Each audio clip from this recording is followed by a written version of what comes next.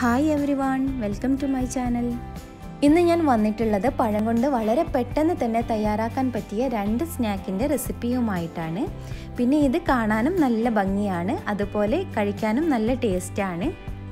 അപ്പം വീഡിയോയിലോട്ട് പോകുന്നതിന് മുന്നേ ആയിട്ട് ഇതുവരെ നിങ്ങൾ എൻ്റെ ചാനൽ സബ്സ്ക്രൈബ് ചെയ്യാത്തവരാണെങ്കിൽ എൻ്റെ ചാനൽ സബ്സ്ക്രൈബ് ചെയ്ത് എന്നെ സപ്പോർട്ട് ചെയ്യണം. എന്നിട്ട് തൊട്ടടുത്തുള്ള ബെൽ ഐക്കനും കൂടി ഒന്ന് ക്ലിക്ക് ചെയ്യുക. എന്നാൽ ഞാൻ ഇടുന്ന പുതിയ വീഡിയോസിൻ്റെ നോട്ടിഫിക്കേഷൻ നിങ്ങൾക്ക് ലഭിക്കും. അപ്പോൾ ഞാൻ ഫസ്റ്റ് ഉണ്ടാക്കുന്നത് ബനാന റോളാണ്. അതിനു വേണ്ടി ആദ്യം നമുക്ക് കുറച്ച് ഫില്ലിംഗ് തയ്യാറാക്കി എടുക്കണം. അതിനായിട്ട് ഞാനൊരു പാനിലേക്ക് 1 ടേബിൾ സ്പൂൺ നെയ്യ് ഒഴിച്ചു കൊടുത്ത് ഒന്ന് ചൂടാക്കി എടുത്തിട്ടുണ്ട്. ഇനി ഇതിലേക്ക് കുറച്ച് അണ്ടിപ്പരിപ്പും അതുപോലെ കുറച്ച് ഉണക്കമുന്തിരിയും ഇട്ട് ചെറുതായിട്ടൊന്ന് വാട്ടിയെടുക്കണം. അപ്പോൾ ഇതൊന്ന് ചെറുതായിട്ട് വാടി വന്നിട്ടുണ്ട്. ഇനി ഇതിലേക്ക് ചേർക്കേണ്ടത് ഇതൊരു 1/4 കപ്പ് തേങ്ങ ചിരകിയെടുത്തതാണ്.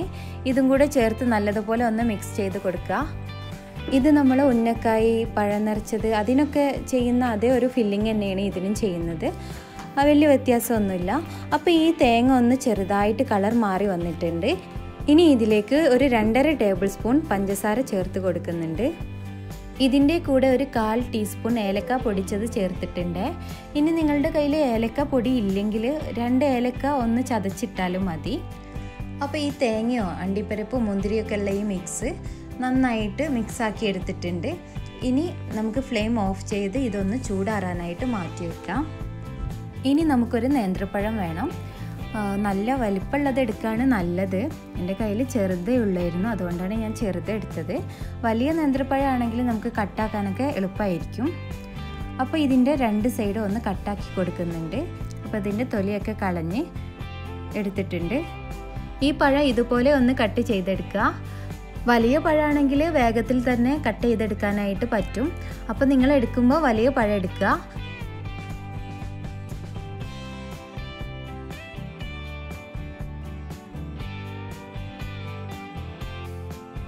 അങ്ങനെ ഇത് മുഴുവൻ കട്ടാക്കി എടുത്തിട്ടുണ്ട്. ഇനി ഇത് നമുക്ക് നെയ്യിലിട്ടൊന്ന് വാട്ടിയെടുക്കണം. അതിനായിട്ടൊരു പാനിലേക്ക് ഒരു 2 ടേബിൾ സ്പൂൺ നെയ്യ് ഒഴിച്ച് കൊടുത്തിട്ടുണ്ട്. ഇനി ഈ പഴം ഓരോന്നായിട്ട് ഇതുപോലെ ഇതിലേക്ക് ഇട്ട് കൊടുക്കാം.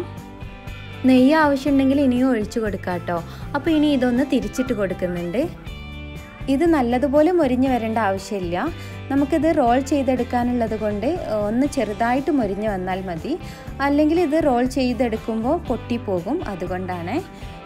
അപ്പോൾ ഇത് ഏകദേശം ഒന്ന് മൊരിഞ്ഞ് വരാനായിട്ടുണ്ട്. ഈ സമയത്ത് നമുക്കിത് പ്ലേറ്റിലേക്ക് മാറ്റി കൊടുക്കാം. അപ്പോൾ ഈ പഴം ഒന്ന് ചൂടാറി വന്നിട്ടുണ്ട്. ഇനി നമ്മൾ നേരത്തെ ഉണ്ടാക്കി വെച്ച തേങ്ങയുടെ ഈ കൂട്ട് ഈ പഴത്തിലേക്കിട്ട് ഈ പഴം ഒന്ന് റോൾ ചെയ്തെടുക്കുകയാണ് വേണ്ടത്. ഇനി ഈ കൂട്ട് പഴത്തിൻ്റെ മുകളിലായിട്ട് ഇതുപോലെ ഒന്ന് ഇട്ട് കൊടുക്കുന്നുണ്ട്. എല്ലാ പഴത്തിൻ്റെ മുകളിലും ആവുന്ന രീതിയിലാണ് ഇട്ട് കൊടുക്കുന്നത്. നിങ്ങൾക്ക് വേണമെങ്കിൽ ഇതുപോലെ അല്ലാതെ ഓരോ പഴത്തിലും ഇട്ട് ഒന്ന് റോൾ ചെയ്തെടുത്താൽ മതി.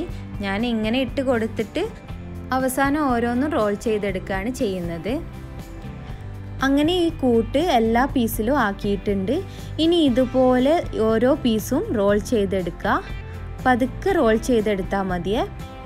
നമ്മൾ പഴം നല്ലതുപോലെ വാട്ടിയെടുത്തത് കൊണ്ട് ഇത് പൊട്ടിപ്പോവൊന്നുമില്ല. അപ്പോൾ ഇത് റോൾ ചെയ്തെടുത്തിട്ടുണ്ട്. ഇനി ഒരു ടൂത്ത് പിക്ക് എടുത്ത് ഇതുപോലെ സെൻറ്ററിലായിട്ടൊന്ന് കുത്തി കൊടുക്കുക. ഇനി ബാക്കിയുള്ളതും ഇതുപോലെ റോൾ ചെയ്ത് ടൂത്ത് പിക്ക് കൊണ്ടൊന്ന് കുത്തിയെടുക്കുന്നുണ്ട്. ഇത് വെറൈറ്റി ആയിട്ടുള്ളൊരു സ്നാക്ക് തന്നെയാണ് കേട്ടോ.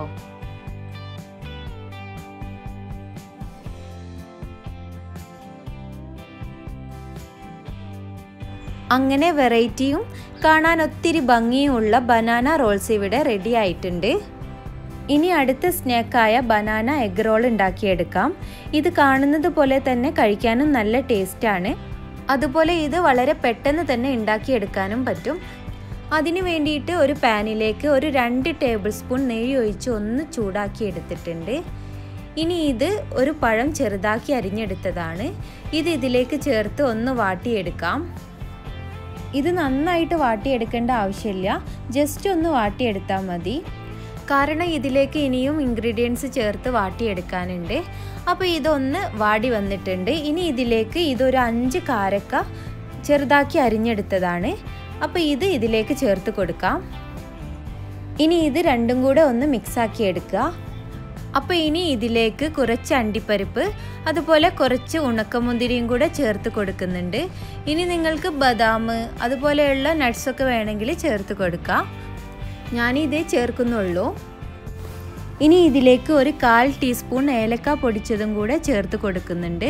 ഇതിൻ്റെ കൂടെ ഒരു 2.5 ടീസ്പൂൺ പഞ്ചസാരയും കൂടെ ചേർത്ത് ഒന്ന് നന്നായിട്ട് മിക്സാക്കി കൊടുക്കാം.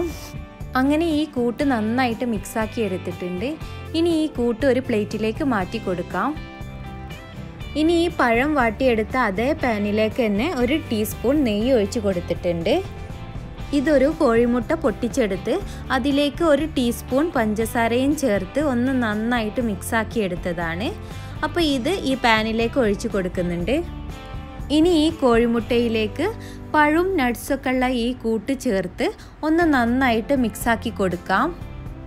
അങ്ങനെ ഈ കോഴിമുട്ടയും പഴമൊക്കെ നന്നായിട്ട് മിക്സാക്കി എടുത്തിട്ടുണ്ട്.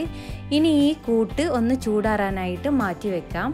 അപ്പോൾ ആ സമയം കൊണ്ട് നമുക്ക് ഇത് റോൾ ചെയ്തെടുക്കാൻ ആവശ്യമായിട്ടുള്ള കോഴിമുട്ട പൊരിച്ചെടുക്കണം. അതിന് വേണ്ടിയിട്ട് ഞാനിവിടെ 2 കോഴിമുട്ട പൊട്ടിച്ചെടുത്തിട്ടുണ്ട്. അതിലേക്ക് ഒരു 2 ടേബിൾ സ്പൂൺ പഞ്ചസാരയും ചേർത്ത് കൊടുത്തിട്ടുണ്ട്.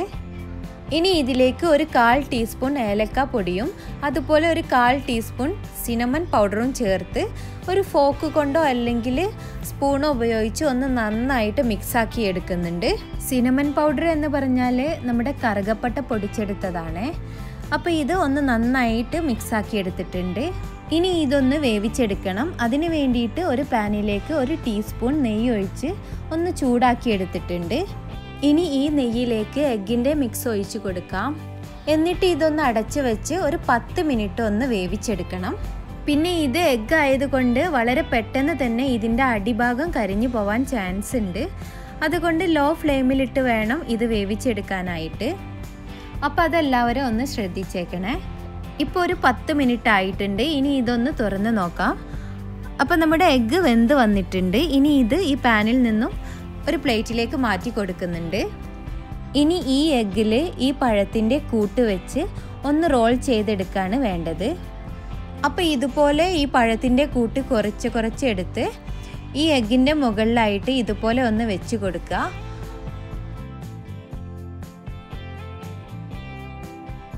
ഇനി ഇതൊന്ന് റോൾ ചെയ്തെടുക്കുകയാണ് വേണ്ടത്. അപ്പോൾ ഇതുപോലെ പതുക്കെ ഒന്ന് റോൾ ചെയ്തെടുക്കുക. അങ്ങനെ ബനാന എഗ് റോൾ ഇവിടെ റെഡി ആയിട്ടുണ്ട്. ഇനി ഇതൊന്ന് കട്ട് ചെയ്ത് കൊടുക്കുന്നുണ്ട്.